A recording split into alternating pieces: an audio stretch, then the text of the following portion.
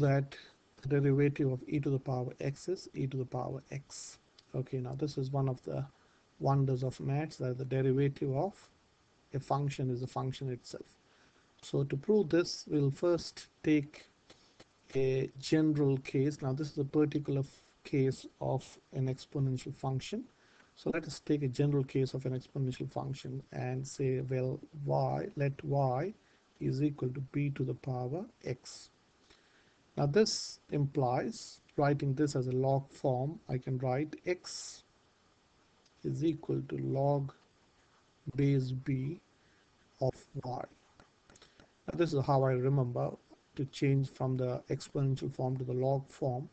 The base should be the same in both the forms. Here the base is b and here also the base is b.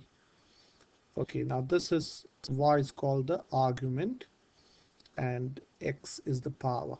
Okay, so the answer becomes the argument and the power becomes the answer.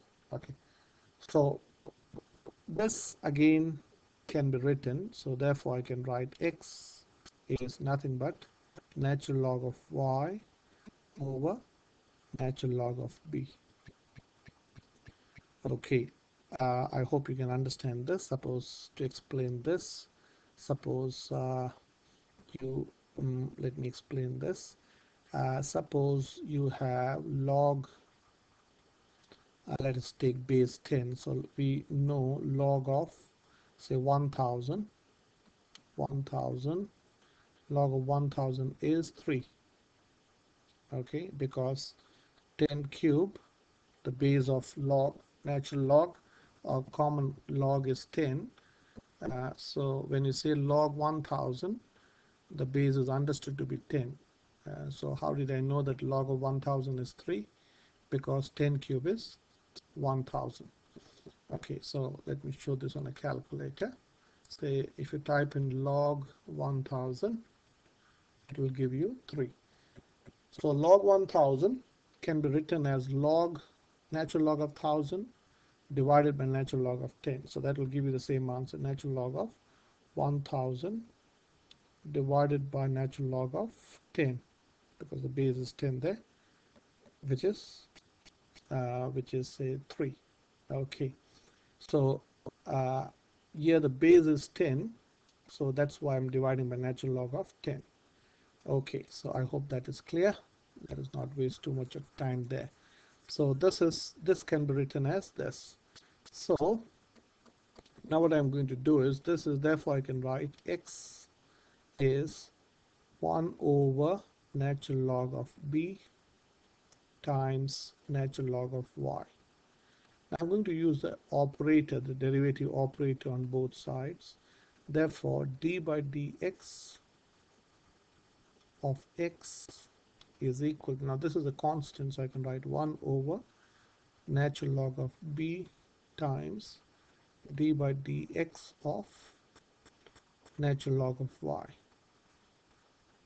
Now d by dx of x is, we are asking the question, what's the change in x for the infinitesimally small change in x? So d by dx of x is nothing but 1. So 1 is equal to 1 over natural log of b times, now here we have to use the implicit differentiation. You can't differentiate natural log of y with respect to x. So this I'm going to write as d by dy of natural log of y. Now to cancel this dy, I'm going to write this, and to bring this dx times dy by dx. Now I want you to think, stop and think. So this is implicit differentiation. So d by dx, you have got d by dx here. This dy and this dy gets cancelled. The reason I wrote d by dy is to differentiate natural log of y. I can differentiate natural log of y only with respect to y. So I wrote d by dy and then I multiplied by dy. Okay, so therefore I can say 1 is equal to 1 over natural log of b times d by dy of natural log of y is 1 over y. I have made a video on again the derivative of natural log of x, which is 1 over x. So d by d d by dy of natural log of y would be 1 over y times dy by dx. This is implicit differentiation. So multiplying both sides by y times natural log of b, or cross multiplying, I can say y times natural log of b is equal to dy by dx. Okay, this implies if y is equal to b to the power x, then dy by dx is equal to y times natural log of b. Therefore, I can say dy by dx is equal to, what is y? B to the power x times natural log of b. So this is the general case of any exponential function.